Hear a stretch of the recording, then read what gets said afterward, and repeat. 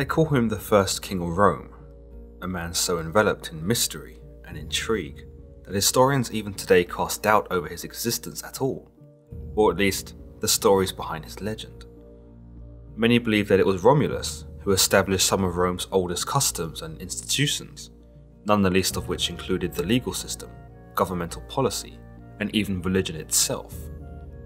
While there are surely some embellishments of Romulus's life, it's hard to distinguish what was fact and what was fiction. Many myths have since been spun about the founder of Rome, some of which even ascribe to him as being a god amongst men, some even identifying him as the Roman god Quirinus. In order to tell Romulus's story, we must first look at their grandfather, Numitor, the once king of the ancient Latin city known as Alba Longa in Italy. Numitor wouldn't stay king for long though, for he was usurped by his brother, Amulius, who even murdered Numitor's son in the process. He kidnapped Numitor's daughter, Rhea Silvia, and condemned her to become a Vestal Virgin, a sort of ancient priestess who was sworn to celibacy. However, Rhea Silvia rejected Amulius's orders, and either through some divine conception or through outright rebellion, Rhea Silvia became pregnant. Contemporary stories indicate that Rhea Silvia was impregnated by the god Mars, and due to this, Amulius had her imprisoned.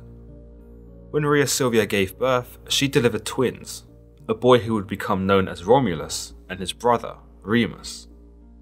But Amulius was not about to let these boys live, given their legitimacy to one day challenge him for his throne, and because they were a product of Rhea Silvia's disobedience and a symbol of her undermining of him.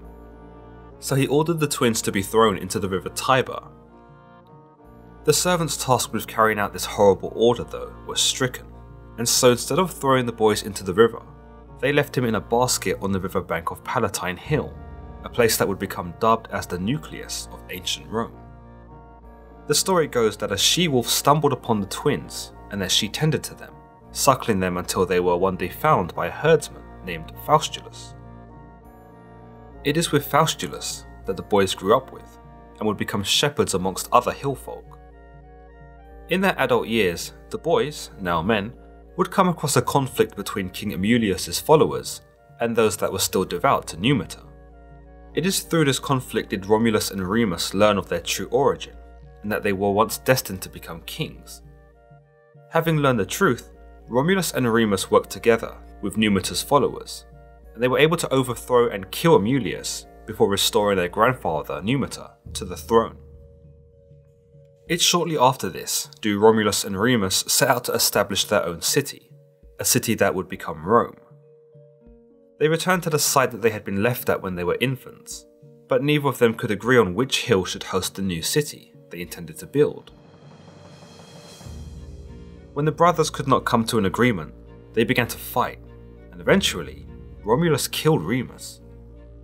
In other tales, it is one of Romulus's followers who kills Remus, and in another more rare tale, Romulus went against his brother's will and began building a wall on one of the hills.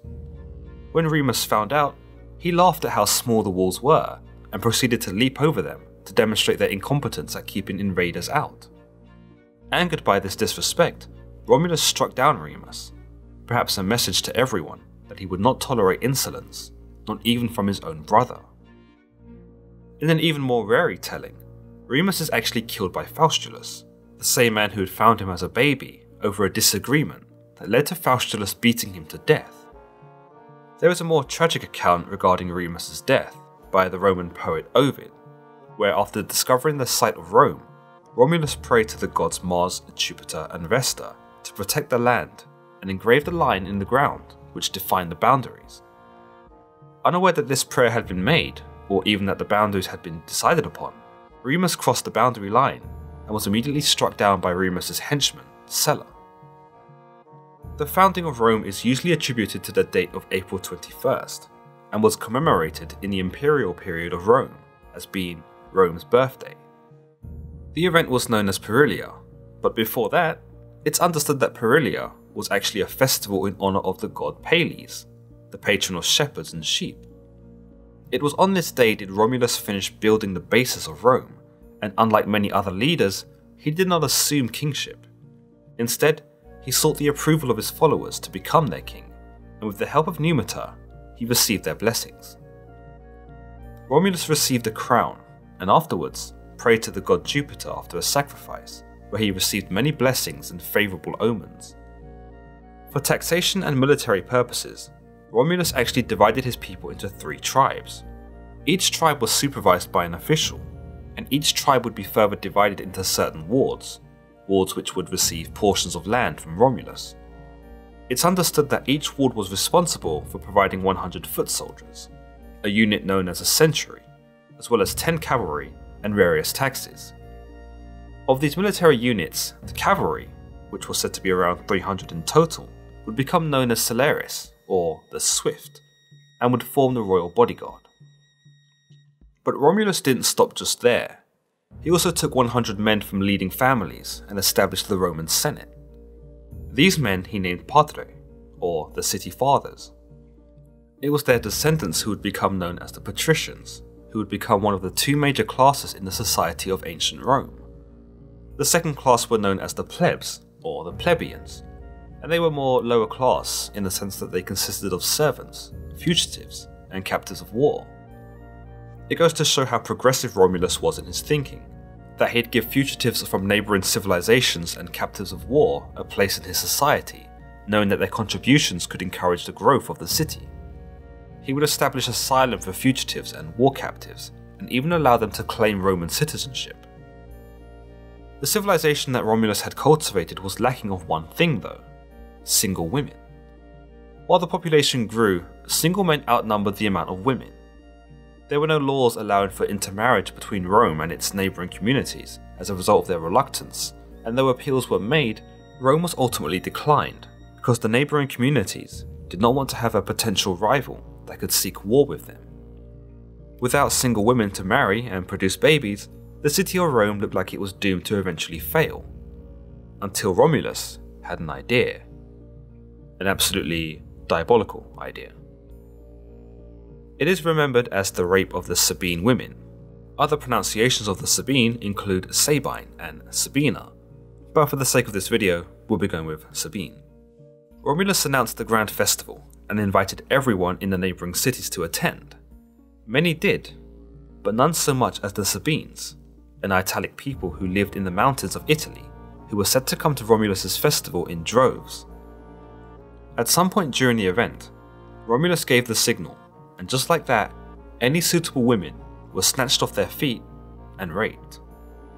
There exist versions of this tale that Romulus and his men were not rapists, and that they were far more gentlemanly in their approach, and that they seduced the women and had consensual sex. Other tales suggest that Romulus was diplomatic in his approach, appeasing to the women with promises of free choice and rights for all women as well. Either way, the neighbouring cities were not pleased with Romulus's conduct and prepared for war against Rome. But the Sabines took too long to get ready, and the neighbouring Latin towns took to action without their Sabine allies. Romulus, along with his men, took to the battlefield and overcame every army that they were met with, killing many on the battlefield whilst absorbing many into their own society, usually the family members of the women they'd stolen or courted. By the time all of the Latin armies had been defeated, the Sabines were ready, which is a shame for them because it could very well have been possible to have defeated an infant Rome with all of their combined forces. But alas, the Sabine leader Titus Tatius had waited until all of his forces were assembled before advancing them upon Rome. The battle was said to have been bloody and hellish, and both sides suffered heavy losses. The winner of the conflict was not determined because during the final charge of Romans against Sabines, the Sabine women interposed themselves between the two armies and brought the waves of the battlefield men to a pause.